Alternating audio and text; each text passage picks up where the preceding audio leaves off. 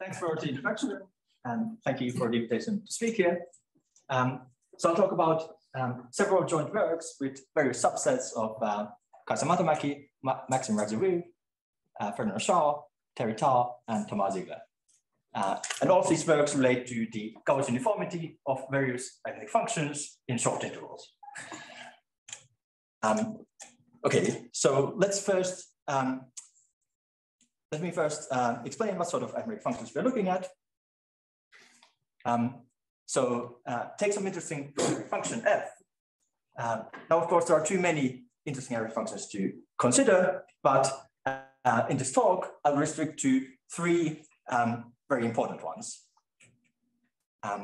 So one is the Möbius function, which I'm sure you're all familiar with. Another one is the Mangoldt function. So it's a weighted integrator of the primes.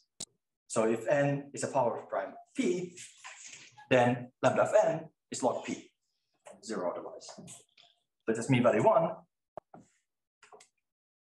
And we also consider the divisor function and higher order versions of that.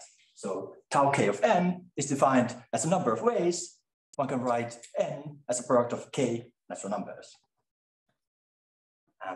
Okay, one could consider also some other arithmetic functions using the methods from these papers. So certainly anything I say for Möbius would also work for the Littlewood function. Also, one could obtain some results for the representation function of the sum of two squares. And yeah, the methods are somewhat flexible, so one could possibly also work out some other interesting arithmetic functions. But in this talk, I'll just restrict attention to these three ones. Okay, and so if we want to understand the Gowers uniformity of an arithmetic function, we should certainly make sure that the Fourier coefficients of the function are small, because that's a condition already for the U2 Gowers uniformity of the function, that the Fourier coefficients should be small. And therefore, we're led to ask the following question, which I'll consider for the next several slides. So if we take one of our interesting functions f, and if e of x denotes the complex exponential, so e of x is always e to the 2 pi I x, then what's the smallest theta for which we can control the short exponential sums of f from x to x plus x to the theta twisted by a polynomial exponential phase? So p of x here is a polynomial of a fixed degree. Okay, so if we want to understand this question, one should first ask what's known for theta equals 1. So that's the easiest case. So if theta is equal to 1, that's the long interval case. So then we have a dyadic sum of f twisted by a polynomial exponential phase. And so let's say p of x is of degree p. So already in the 1930s, Vinogradov, Davenport, and Hua wrote several important works where they essentially solved this problem for these long dyadic sums. So they showed that sums of f twisted by e of p of n have an arbitrary power of log cancellation for f being any of our three functions, unless p of x is major arc. Of course, there needs to be some condition on p, because if p is, for example, the constant polynomial, and f is the Mangoldt function, then there's no cancellation in the sum. And so the major arc, p of x being major arc, basically means that the coefficients of p are very close to being rational numbers of small denominator. And more quantitatively, it means that there's some integer q less than a power of log, such that if the coefficients of p are alpha j, then the distance of q alpha j to the nearest integer is very, very small in this quantitative sense. So it means that the polynomial p of x doesn't vary very rapidly, so it's very slowly varying. So this case needs to be considered separately. These various authors in the 1930s proved that if P of x is not major arc, then you have good cancellation. So what about the case of major arc polynomials? Okay, so if our polynomial P has essentially rational coefficients with denominator Q, and Q is bounded by power of log, then what we could do is just split our sum into arithmetic progressions modulo Q. So we can pull out essentially the E of P of A, because if the coefficients are rational numbers with denominators dividing Q, then it's Q periodic. So you can pull out the E of P of A, and inside you have a sum of F over arithmetic progressions. And sums of any of our functions F, so the Möbius function, polynomial function tau k, we can understand in our progressions by the Siegel-Wolfish theorem. So we can evaluate up to good accuracy what these inner sums are, and it gives some main term for the exponent sum of F. For example, in the case of Mangoldt, one would just use the primary theorem in arithmetic progressions and get some main term out of here, which involves Romanosian sums. However, especially for the case of the higher order divisor function, the main term looks relatively complicated. And it would get even more complicated if one was working with nilsequences, as later we will. So it's better not to do the major arc, minor arc distinction for our results. They're easier to state if we don't do the distinction, but instead do something else, which gives us unified results for any polynomial. So then we don't need to write down the main terms. And how to get unified results for all polynomials. So the idea is kind of motivated by the transference principles in analytic combinatorics, such as the Green-Tar transference principle. So if we can find, for a given function f, a simpler function, f model, which models that function in arithmetic progressions, so it has the same behavior in arithmetic progressions, then if you look at f minus the model function, then there should be no main term when you look at the sum in arithmetic progressions. And therefore, regardless whether P of x is major arc or minor arc, you should have cancellation in your sum. And of course, for this to be meaningful, the model function needs to be simpler to work with than the original function. So we want to replace the complicated function f, let's say the polynomial function, by some much simpler model function, such that the behavior in arithmetic progressions is the same, but we can directly work with the model function in our problems. Say we have, for example, counterlinear equations weighted by f. Then if we know that f minus f model, the exponent sums of that are small, then we can pass on to the model function and just count the linear patterns weighted by the model function, which is often quite a bit easier. Okay, so that's the approach we take for stating our results. And the natural question is, which models should we pick for our functions? Okay, so for the Möbius function, it's very easy because the Möbius function has no main term when you look at the sum in arithmetic progressions. It has just cancellation. So we don't need to subtract any function from the Möbius function. So just take mu model to be 0. For the Mangoldt function, we take the same model as, for example, Green and Tau take in the linear equations in primes work. So you compare the primes to the rough numbers. So numbers with no small prime factors. So if you take W to be a suitable parameter, little w, it's not too important what the choice of little w is. It only influences the quality of the error terms. And if you take the model function, lambda model, to be a normalized version of the indicator of numbers, having no prime factors less than w, then that's a good model for the full Mangoldt function. So firstly, one can check that in arithmetic progressions, it behaves exactly similarly as the full Mangoldt function. And secondly, it's a simpler function to work with. One can, for example, use basic sieve theory to evaluate things like the correlations of the function lambda model. And for the higher divisor functions, the model looks a bit more complicated. So I won't write it quite explicitly, but it's a short divisor sum. So the divisor m here goes only up to a very small power of x, so x to the eta, where eta is an arbitrary number. And the point is that this function, so this PMT are some explicit polynomials, which I don't have the space to write here, but the point is that this is a type 1 sum. So divisor n is very small, and therefore one can evaluate things like the correlations of this model function or the Gowers norms.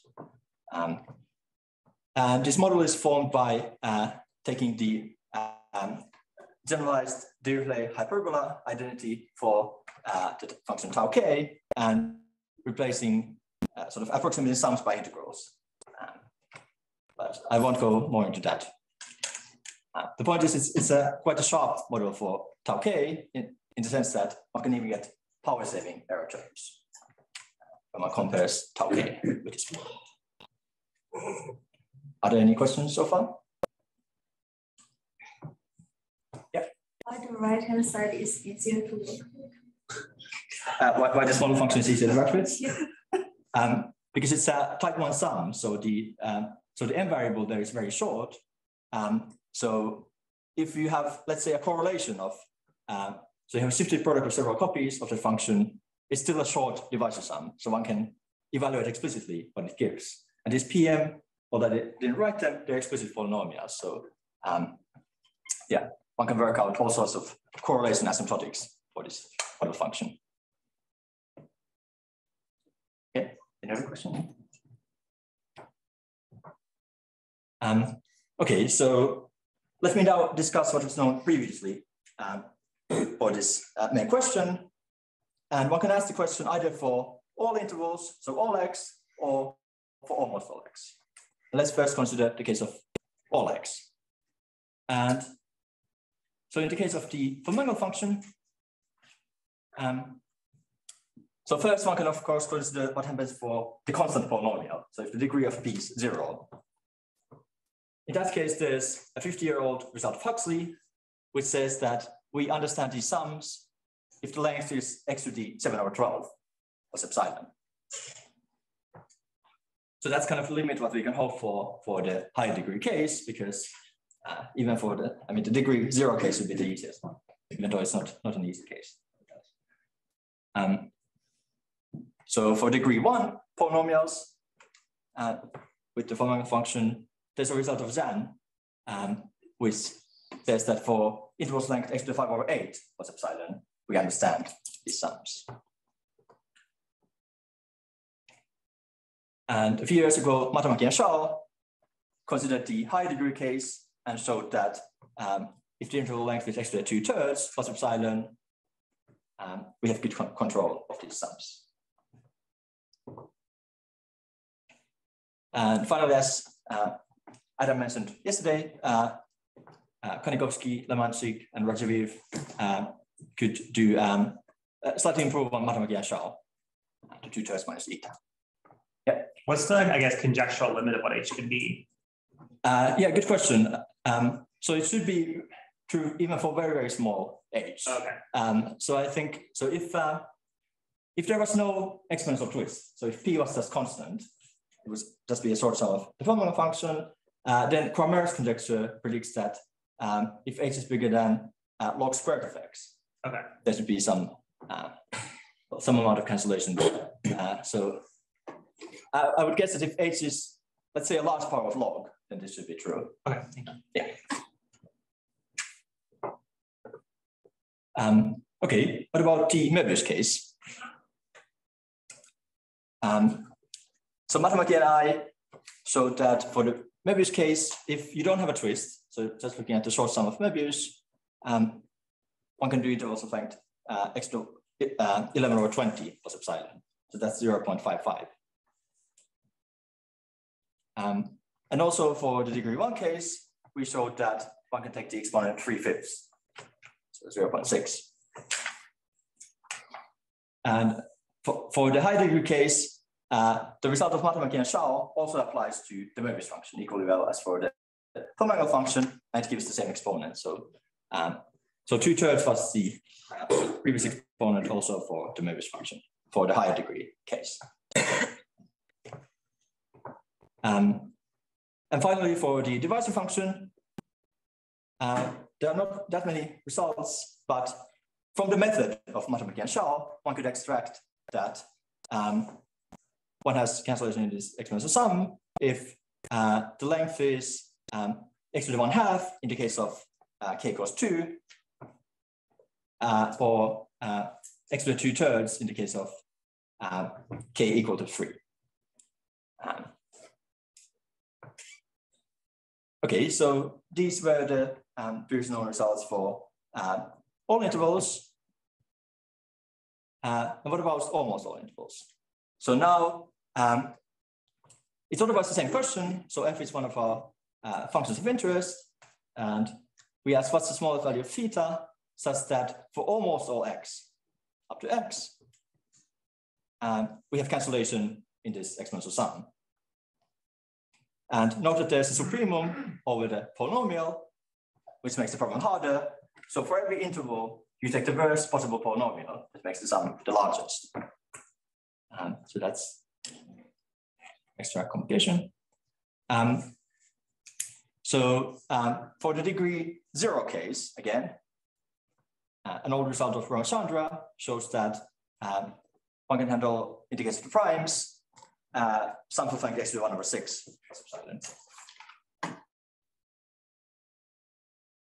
And famously, Matomäki and Radziwiłł showed that for the Möbius function, if the degree is 0, so there's no twist, one can have a very good result. So one can have theta equals epsilon, or in fact, the summation length could be arbitrarily small. Anything that tends to infinity would be fine. So that's the big result. For the degree 1 case, again, degree 0 case, but for the higher order divisor function, Matomäki, Radziwiłł, and Tao showed that one can handle intervals length x to epsilon. So here it can't be an arbitrarily short interval because tau k has some fluctuation in very short intervals, but they could do a certain power of log length intervals. And finally, in another paper, Matomäki, Radziwiłł, and Tao showed that for the Möbius function, at degree 1, so linear phases, they could do intervals length x to epsilon. Okay, but those are pretty much the known results. This program. Yeah. Just on the stuff for all intervals, were you scrupulously only quoting things that don't assume GRH? Or yeah, these are all unconditional. Yeah. Okay, so that change apart from the first one if you assume GRH, or it's a good question. So the first ones would change for every point. So if the degree is 0, then RH gives us good control on just the sums of any of our arithmetic functions. I'm not sure how much GRX would help for the higher degree case. I think it would help a little bit. It would improve the exponents a little bit, but maybe not all the way to 1/2, which would be the exponent for the degree 0 case under RH.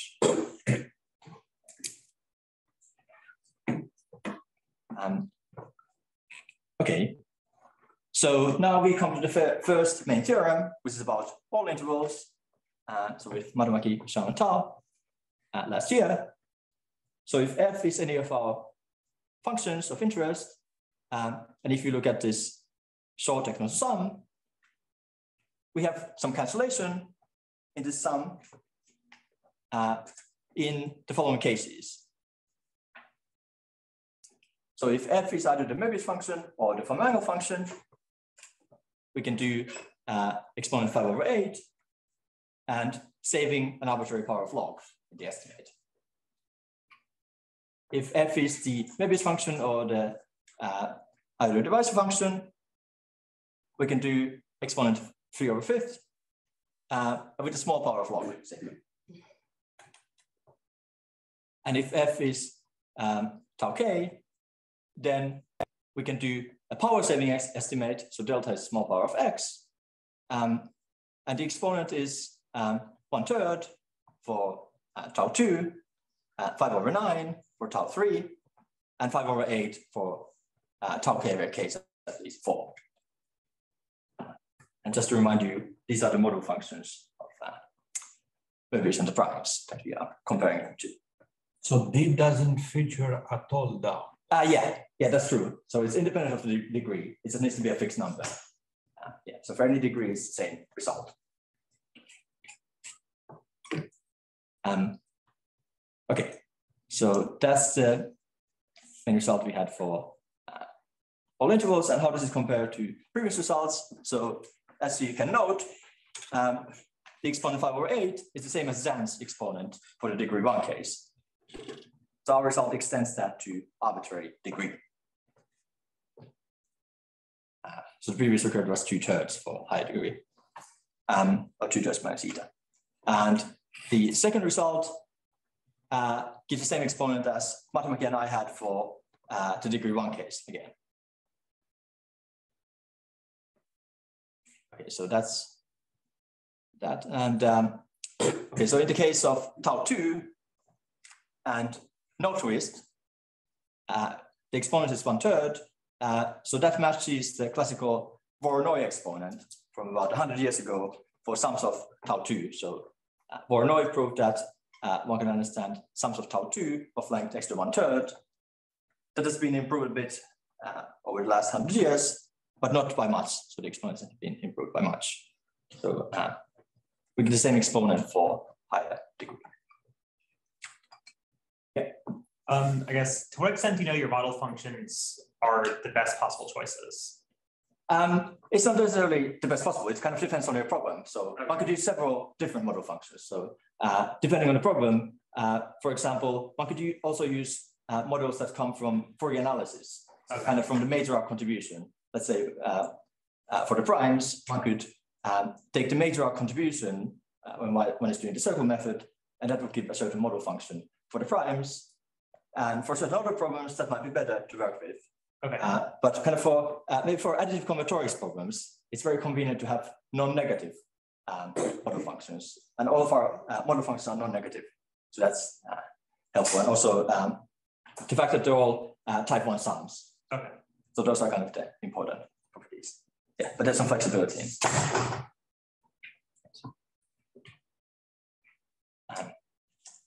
Okay, and what about almost all intervals?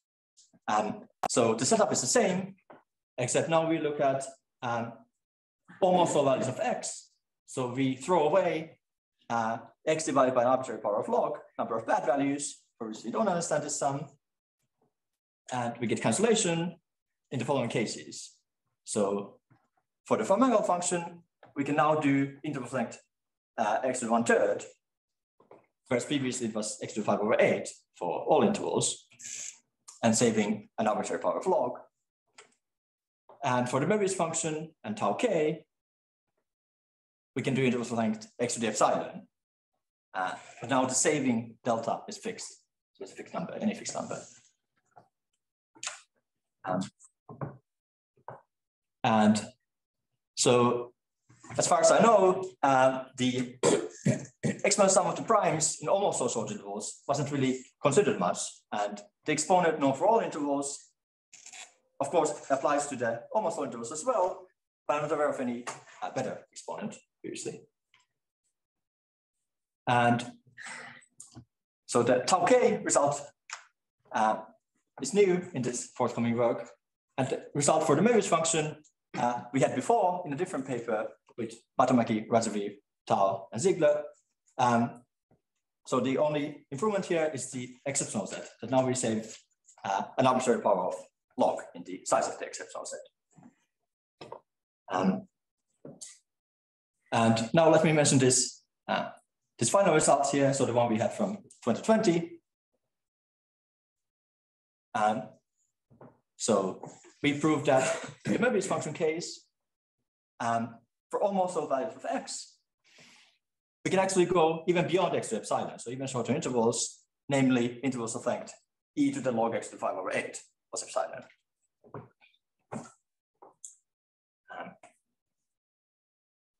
And previously, Matomäki, Radziwiłł, and Tal considered the linear case and proved this for x to epsilon length intervals.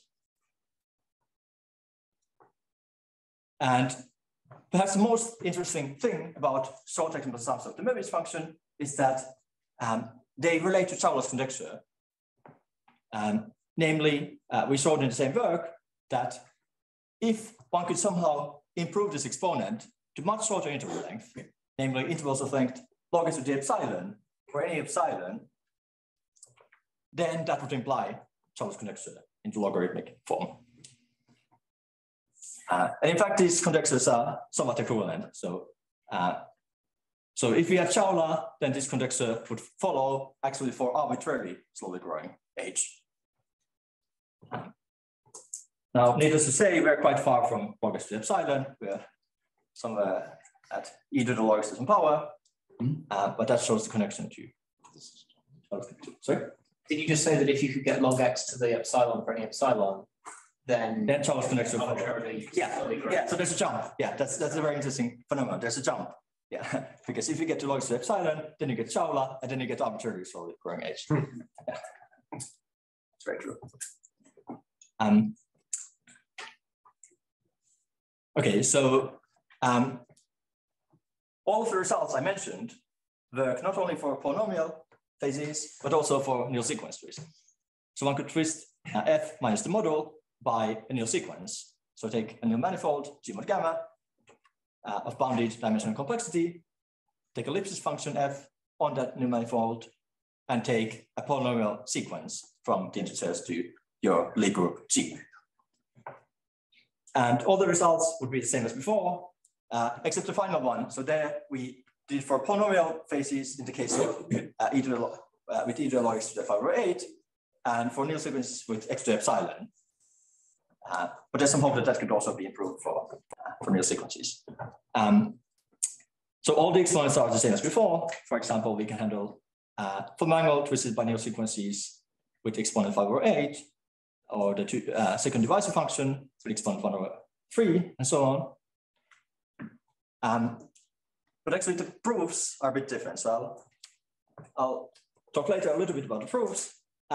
But for the non-abelian case, so the case where you don't have a classical polynomial, we need some extra work compared to the case of abelian G, actually. So for example, the result of Matomäki and Shao was only for the polynomial phases and not for nil sequences. Okay, but since we have results now for f twisted by nil sequences, we can get to Gowers uniformity. Care about the Lipschitz constant on the previous slide? Yeah, so the estimates depend on the Lipschitz constant. Yeah. So the Lipschitz constant needs to be bounded. Yeah, that's a good point. Any other questions? Yeah, I have a question, I guess. Sure. So I know you described this introduction of a model function so as to kind of avoid the major arc. Yeah. Arc, yeah. But I'm wondering if you're looking at a nil sequence twist, is there still a meaningful thing to talk about major arc? Is that? Yeah, so I'm going to talk about equidistributed or non-equidistributed nil sequences. So that will be kind of major arc, minor arc. Just understand. Kind of the way to quantify it. Yeah. Yeah. And yeah. So by subtracting this model, we completely avoid the problem of having to do any kind of distinction. Thanks. Nice. Okay, so now we come to Gowers uniformity. So Freddie already mentioned Gowers norms in his talk. So here I'll look at functions defined on the integers with finite support. And then one can define the Gowers norm over the integers as a non-normalized sum. So you just take the sum of f over these k-dimensional parallelepipeds to the power 1 over 2 to the k. And then one can define Gowers norms in short intervals. So the Gowers norm of f, UK Gowers norm over x plus h, is defined as the UKZ Gowers norm of f restricted to the interval x plus h. and you normalize it so that if f is 1, you get 1. So kind of the trivial bound is 1 if your function is bounded, and you want to get cancellation, so you want to get bounds of literal 1 shape. Okay, and thanks to the inverse theorem for the Gowers norms of Green, Tau, and Ziegler, we can directly apply our nilsequence results to transfer them to Gowers norm results.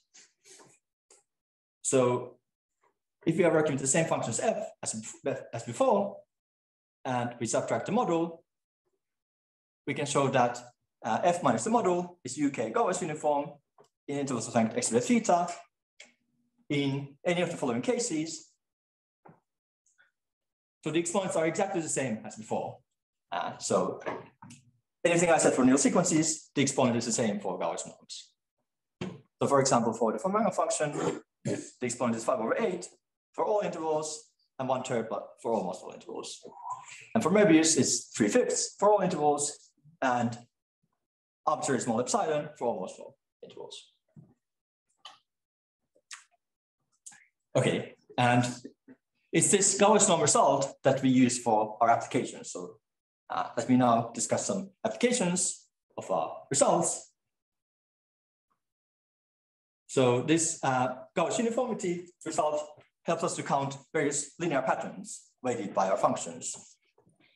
So in particular, we can do linear equations in primes, so the linear equations theorem of Green, Tau, and Ziegler, but now in short intervals. So we proved that if you take any system of linear equations and you're looking for solutions to the primes, where your primes are restricted to a short interval like this, so of length x to the 5/8, then one can find solutions to this system of equations, provided there is finite complexity, first of all, and secondly, there should be no local obstructions or global obstructions. So there should not be any modulo p problem for any prime p of the solvability of that, and it should be solvable into real numbers. So it's kind of a global, local to global principle, exactly analogous to the result of Green, Tau, Ziegler, short intervals. Okay, so as an example, one could, for example, look at the pair of equations P1 plus P2 plus P3 equals n, so the Goldbach equation, but we also require 2P1 minus P2 to be a prime, let's say. And all of P1, P2, P3, we want to come from a short interval, so that's the point. And we can find solutions to this kind of equations, and even asymptotic number of solutions. Okay, so that's one application. Another application which I'll, so as I said, this extends the work of Green, Tau, Ziegler. Another application, which I'll just mention briefly, is to the L2 convergence of multiple ergodic averages. So Franz Ignatius, Horst and Kra, and Woolley and Ziegler considered multiple ergodic averages of the primes. And we can now prove a version of the result where the primes are taken from a short interval of length x to the 5/8. But very much the same proof because the key input is the Gowers uniformity of the primes. Okay. And so I mentioned that the higher uniformity of the Möbius function relates to Charlotte structure. So let me say what kind of partial results towards Shao we can get from our result. So so this Shaw's conjecture is known only for k equals 2 and k odd, but one can ask for average versions. And the kind of average version we can prove with Matomäki, Radziwiłł, Tau and Ziegler is that for almost all shifts h up to x to the epsilon, this correlation of the Möbius function has cancellation. So of course you want to make h as small as possible. If h was fixed, that would be Shaw's conjecture, and we could do h up to x to epsilon, almost all such choices. So there are other average versions of Shao, for example, Matomäki, Radziwiłł, and Tao had a version where they average over k different shifts if you have a k-point correlation. So there, they just needed to shift to tend to infinity. But the point here is that we only have one averaging variable, which makes it harder, and therefore we can only do shifts of size x to epsilon as opposed to arbitrarily slowly growing shifts. And can you do other, I mean, you do arithmetic progressions, but could you do any other? Yeah, in fact, we can do also polynomial progressions. Yeah. So any linear pattern or any more or less any polynomial.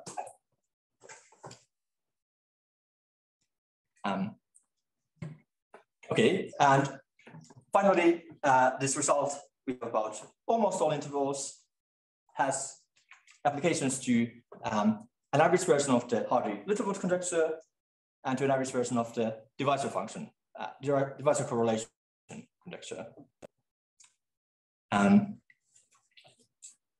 So we can prove that for almost all shifts h up to x to the 1/3 plus epsilon, if you take the k-point correlation of the Mangoldt function, you get the conjecture asymptotic of Hardy and Littlewood for almost all h up to that number. And again, taking h fixed would be the Hardy-Littlewood conjecture, which of course includes twin primes. But this is the amount of averaging that we needed for the result. And of course, 1/3 here is exactly the same 1/3 as we had for the Gowers uniformity of the Mangoldt function in almost all short intervals.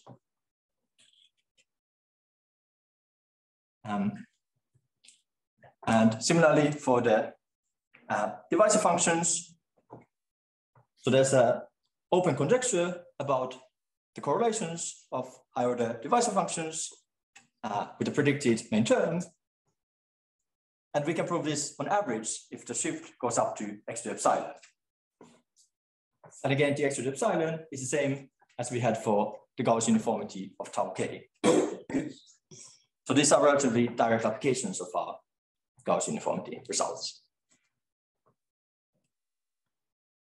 Sorry, the constant from the Hardy-Littlewood conjecture, is it positive for almost all h? Yeah, under some conditions. So as long as certain local conditions hold. So for example, if you have n plus 1, they can both be prime. So as long as there are no mod p obstructions for any prime p, then it's positive. So as long as you can hope to find primes, there are no mod p obstructions, the constant is positive. So there's positive proportion of primes. And so the first result for h going up to x follows from the Green-Tao-Ziegler linear equation primes work, and also the divisor correlation conjecture for almost all h going up to x follows from the work of Mathiasen.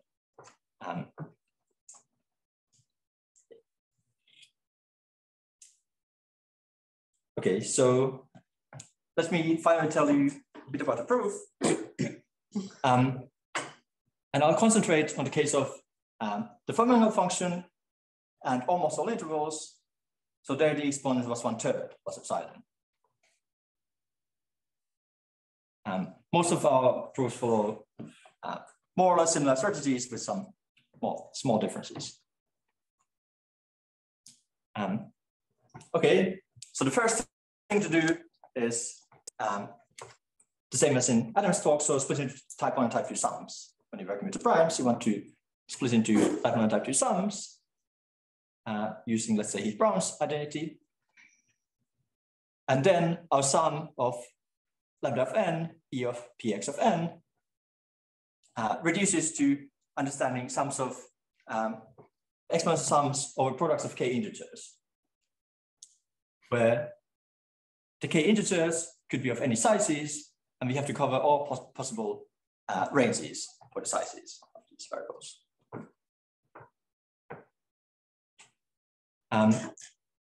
Okay, so we're going to prove type 1 estimates, type 2 estimates, and also an estimate called a type I2 estimate.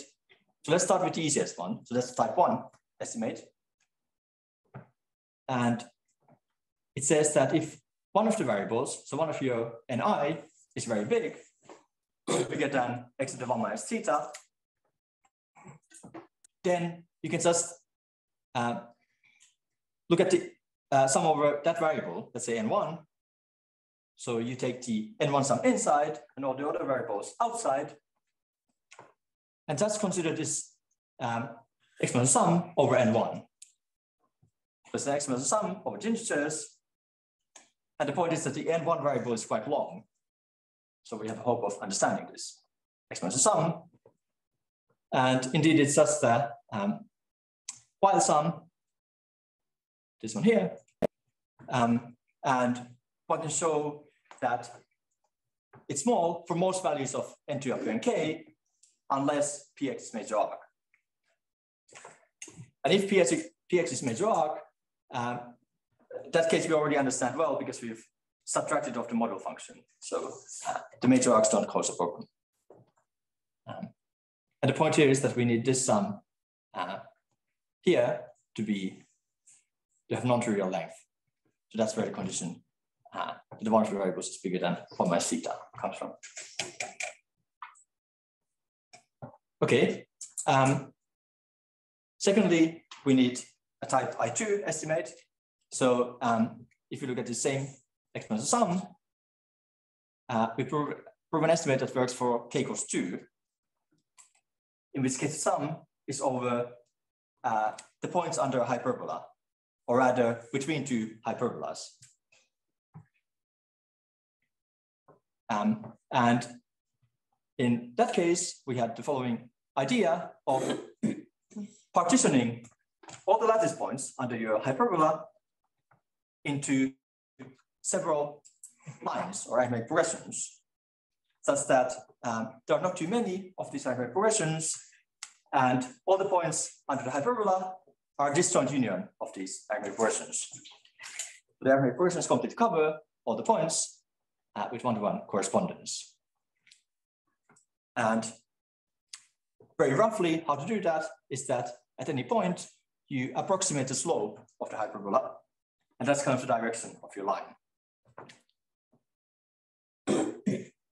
And okay, so if we've split our sum over a hyperbola into arithmetic progressions, now we can understand the sum because one can understand the sums of E of P of n1 and 2 for n1 and 2 being an arithmetic progression.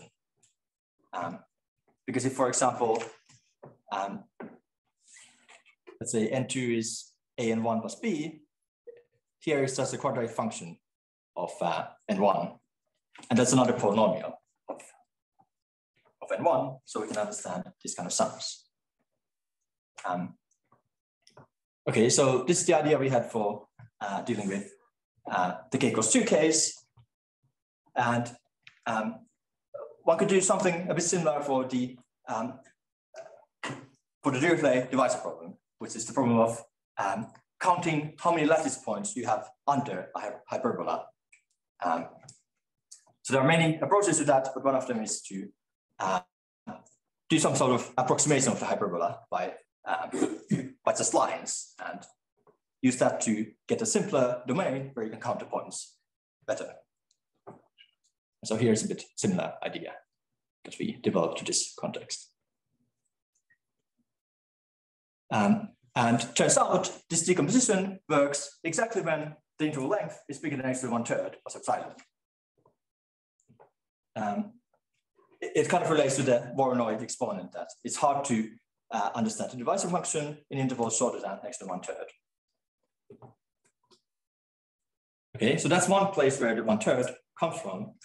Turns out it also comes from another place later on. Okay, so finally, what about type 2 estimates? So they depend on, perhaps at first surprisingly, on whether on what our polynomial p of x looks like. So we have the Archimedean case where e of px of n is roughly n to the it, and the non-Archimedean case where that's not the case. Now one could ask, how can n to the it be written as a polynomial exponential phase? Well, approximately it can, because you can do the Taylor expansion of t log n. So n to the it is e of t over 2 pi log n, and one can do a finite Taylor expansion of log n up to a certain accuracy, and then that gives you a polynomial. So in fact, n to the it is a special case of essentially an exponential phase. And we need a different argument for that case. So let's start with the Archimedean case, which is the easier one. So we were looking at lambda minus the model function, and now our exponential phase is n to the it. So we can prove a good bound on this for almost all x, with h being x to the 1/3 plus epsilon, using Dirichlet polynomial estimates. So I mentioned the result of Huxley and Ramachandra about this kind of sums with t equals 0. So they are based on Dirichlet polynomial estimates.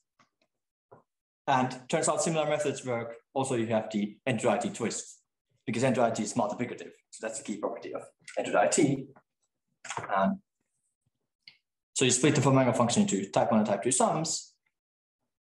And because the n to the it is multiplicative, it's not too harmful a factor to have here, and one can get results. In particular, using the work of Baker and Pitts.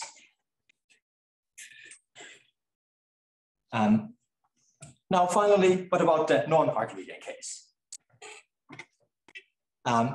So here, let me simplify a bit, and let's say that p of x is actually a monomial, so alpha x n to the d. Just for simplicity. And so we get a type 2 estimate in the region where a subset of the sizes of the variables, so alpha I are the sizes of the variables, if a subset of them is between epsilon and theta minus epsilon. Okay, so if we sort of split our variables into two groups, so the ones whose product is in this range from x to the epsilon to x to the theta minus epsilon, call those variables A, their product, and let B be the product of the other variables, and I.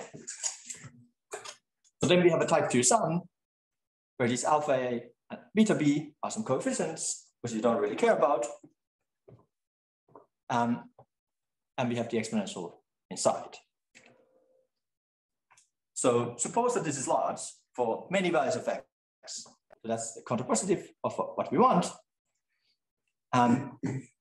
Then, just by the Peterson principle, one can show that the inner sum is large for many values of a. So let's say delta to some power times a, number of different values of a.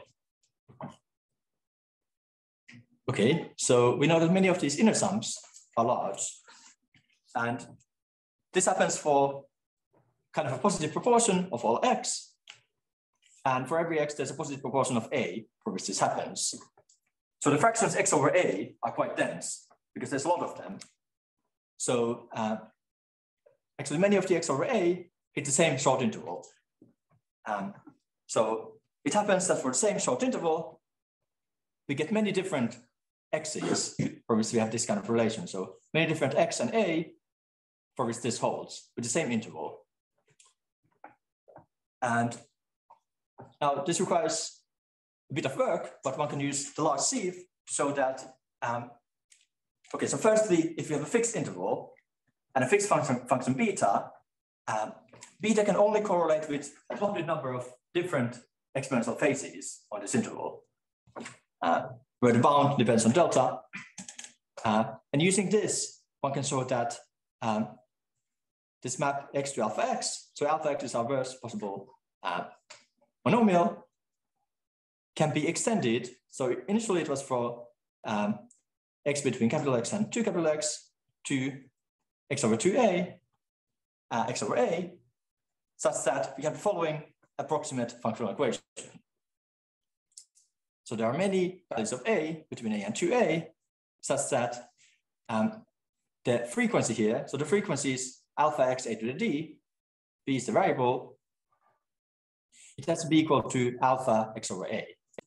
The point being that for any interval x over a, they can only be bounded to many different frequencies for which they are large. Okay, so we get this kind of approximate functional equation that we need to analyze. So what are the solutions to this?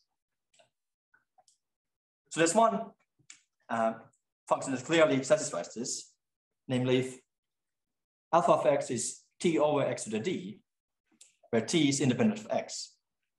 This upper bound should be actually x over x to the d plus 1. But if you have t over x to the d, it satisfies this equality, in fact. And what we want to show is that actually that's essentially the only solution. So up to small errors, these are the only solutions to our approximate functional equation. Okay, so this requires some work. I'll say a little bit on the next slide, but if we have that, let's assume we have that, then our monomial alpha x n to the d is roughly t over x to the d and to the d. And one can again do a Taylor expansion to, roughly speaking, write t over x to the d and to the d as n to the 2 pi I dt. Times some lower order phases that you don't care about. So up to some non-interesting factors, you get n to the it out of here. When you're in the Schroen interval, so when your n is between x and x plus h.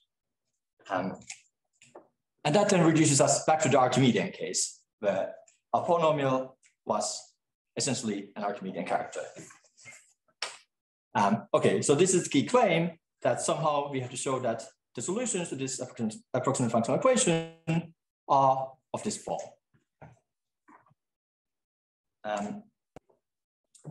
Okay, so here's the approximate functional equation.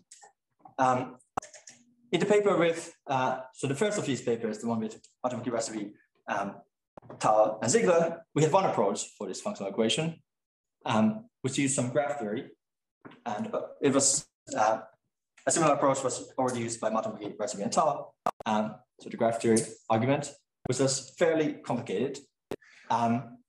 Then after that, Miguel Walsh found a simpler argument, which he implemented for the degree 1 case. So he reproved the Matomäki, Radziwiłł, Tal for uniformity of Möbius intervals of length x to epsilon with a much shorter proof using a different method. And turns out, luckily for us, this different method is a bit more flexible and it works better for this problem. So in the other paper, we were working with the Möbius function, and then all the integers a were actually prime, and also this delta was fixed.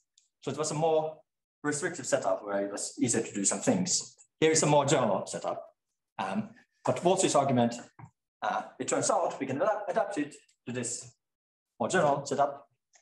And so very roughly speaking, kind of the idea is that, so we have this alpha x, which is the worst possible frequency for every x. And we have shown on the previous slide that this alpha x, which was initially defined between x and 2x, one can also define it on the interval x over 2a, x over a, such that these two intervals communicate in a certain way being that functional equation. So one can extend alpha to the smaller interval such that we have certain relations between points on these intervals. And okay, so the key step in Walsh's argument is that using a bit of combinatorics and a lemma, which I'm going to state in a moment, if we have such a situation that these two scales communicate, it actually means that also the bigger scale communicates with an even bigger scale, ax to ax. And so if we know that, we can iterate it. Again, these two scales communicate, so we can pass to an even bigger scale, a squared x. And then eventually you get to the original interval communicating with a to the kx to a to the k x for any k. And because, so in all of the theorems, our interval length was at least x to the epsilon, which means that also this capital A is at least x to the epsilon. In the bounded number of steps, we get to really big intervals. So we can make a to the k bigger than x, let's say, with k being bounded. And once we are in such a big scale, turns out this approximate functional equation becomes easier to analyze. And one can use things like Wiener-Grawitz lemma about polynomials to analyze it.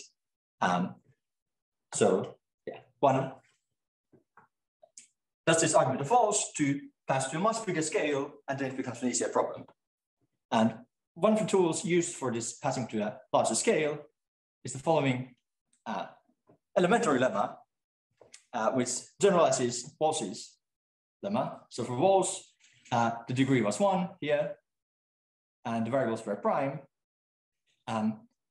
So the setup is that if you have a function alpha defined on some dyadic interval, and if you have this kind of approximate functional equation, so n1 to the d alpha n2 is essentially n2 to the d alpha n2 modulo 1 for a positive proportion of all the pairs, then actually there exists an alpha star such that alpha n has this very specific form. So for some small integer q times alpha n minus alpha star n to the d is extremely small. And what's interesting is that this is kind of an if and only if result. So if you plug in such a function, let's say alpha n equals alpha star n to the d, where alpha star is constant, into this, you just get 0. So it shows that the obvious solution to this are in fact the only ones. And the proof is not very deep, but it requires a bit of work. One sort of iterated to get better and better bounds on this distance. The first one gets a relatively poor bound, but then one iterates it to get a better bound. But it's nothing too deep to prove that. Okay, and finally, we can put everything together. So recall that the exponent was 1/3 was epsilon, and we had these parameters alpha 1 up to alpha k, which were corresponding to the length of the variables. So each of the variables has the length x to the alpha I. The type 1 case covers the case where one of the alpha i's is bigger than 2/3 minus epsilon. So if that happens, very good. The type I2 estimate handles the case where we only have 2 variables, and this required theta being bigger than 1/3. And so the Archimedean case of the phase being n to the it, we could handle for theta bigger than 1/3. So again, there's the limitation. Although this one is maybe not such a serious limitation as this one. And finally, the type 2 estimate could handle the case where a subsum of the variables was between epsilon over 2 and theta minus epsilon over 2. So if you have a variable less than 1/3, you could handle it. And one can easily check, it's an easy exercise to check that these cover all the possible values of alpha 1 up to alpha k. And also if theta was any smaller, then you couldn't do it. Well, first here there's a restriction, and also you can check that there will be, the worst case is when you have 3 variables, all of the size 1/3. So that's the worst case. And if theta was less than 1/3, we couldn't do that case. Okay, but So that's, roughly speaking, how we prove the result for the primes. And as I said, the other results are more or less variations of similar ideas using type 1, type 2 sums and similar kind of approximate functional equations in the case of almost all of short intervals. So I think I'll finish here.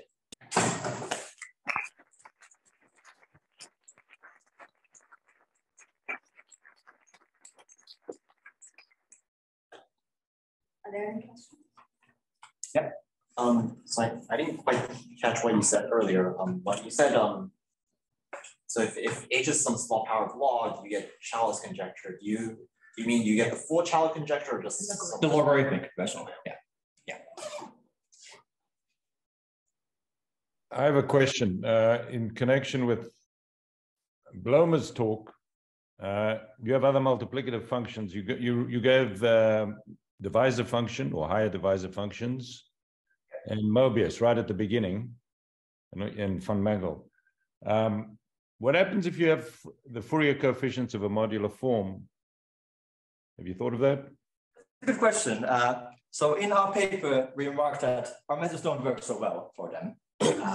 Yeah, so they are, they are multiplicative, it's a holomorphic form, but multiplicative is not enough. We would have to understand the values of the primes, which are not so well understood. So the values of the coefficients at the primes are not so well understood. So yeah, I'm not sure if our methods would work for that. For the case of long intervals, there's been some work of He and Wang recently, yeah, where they looked at the Fourier coefficients of an orthomorphic form twisted by nilsequences. But I'm not sure if our methods would work for any shorter intervals. I have more in mind higher correlation. So if you take Fourier coefficients of a modular form, which is not dihedral, if it's dihedral, very much like, you see, because you are only looking to gain some non-trivial bound. Yeah. If you are, if you're not dihedral, then the L1 norm and the L2 norm are different. So that's already an issue. That has to be built into what the trivial bound is, right?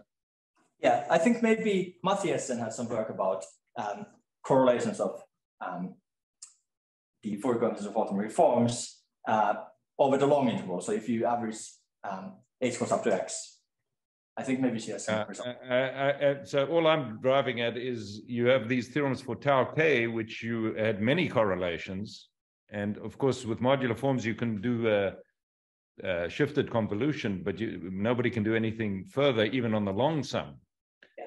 So I'm curious whether you can say anything, because I guess with the tau k, can you just go back to your first? It's gone. No. Which one? The very first, the tau k theorem, the correlations of tau k. Yeah. Okay. I guess, so you need to know for tau k, what you're comparing this to get the main term here is log, I see. So it's really that you are using those as positive. Yeah.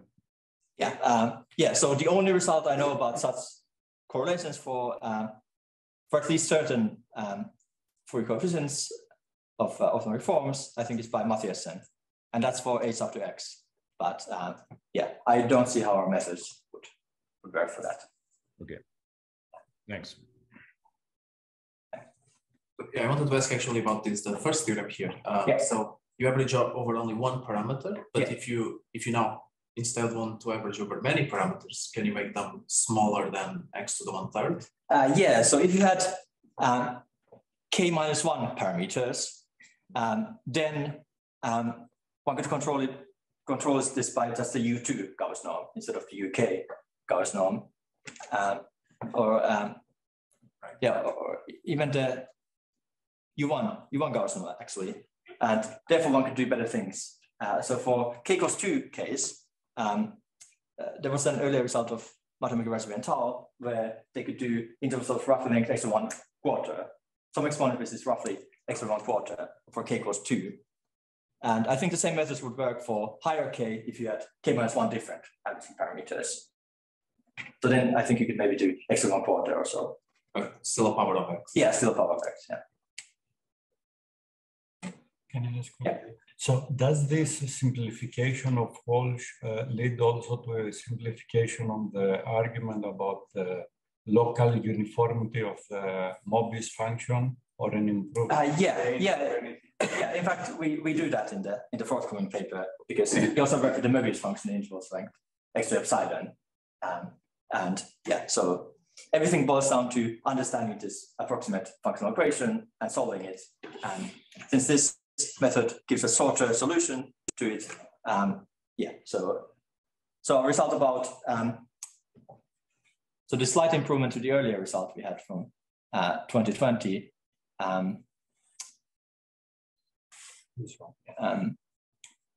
This one here. So the Mobius case here. So the slight improvement is that the exponential set is now smaller. So this we prove now with Walsh's argument. So it also gives an independent proof of the result we had for. But also the length of the interval. The next slide. Yeah. The age. Yeah. So that we haven't figured out how to improve with Walsh's argument. I want to ask a vague question about this functional equation part, because I didn't really have a good feel of what was going on. So, I mean, if bad solutions to this functional equation existed, what would they look like? Or is the point that you're trying to show that the only solutions are these multiplicative ones? Yeah, that's what we're trying to show. And we assume that there exists some solution. And so using the assumption that this alpha x comes from a type 2 sum, we could show, so we showed it here, that we have this approximate functional equation.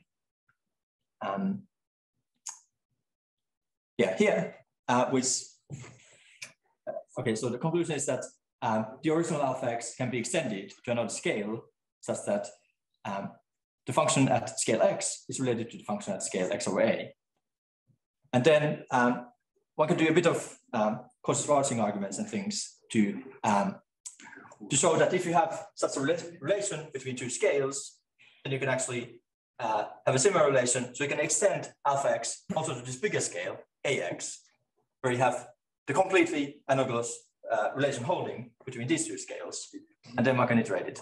So it's a relatively not too complicated combinatorial argument that allows you to pass from a relation between two scales to a relation between two bigger scales. And eventually you get to a very large scale, and then you understand your functional equation better. Yeah. I guess the thing I can't get my head around is that I'm not used to thinking of the logarithm function just by the leading term in its Taylor series, but maybe that's it's a slight simplification indeed. So for d equals 1, I mean it will be more accurate, because then log n on the interval from x to x to a is like t over x times n essentially. So one can think of the d equals 1 case for starters.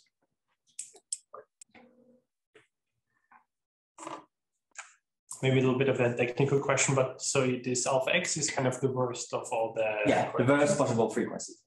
What if you have multiple ones? How do you choose them? So they there can't be too many. That's again by the large sieve. So if you have if the sum is bigger than delta times h, there can only be delta to some negative power many different alpha x. So that we use here. But there are not too many that the same function can correlate with. But then one can pass to a subset where it's fixed. But then with this equation, you could still jump between these different kind of things in different intervals, or not? But we fixed one choice. So I mean, there might be many. There might be like delta to minus, let's say 100 different choices for this one. But we can pass to a subset. So if we decrease our density by some power of delta, by the Piston-Hopf principle, we can fix this one, because there are not too many choices. So I think the subset, we can fix the frequency.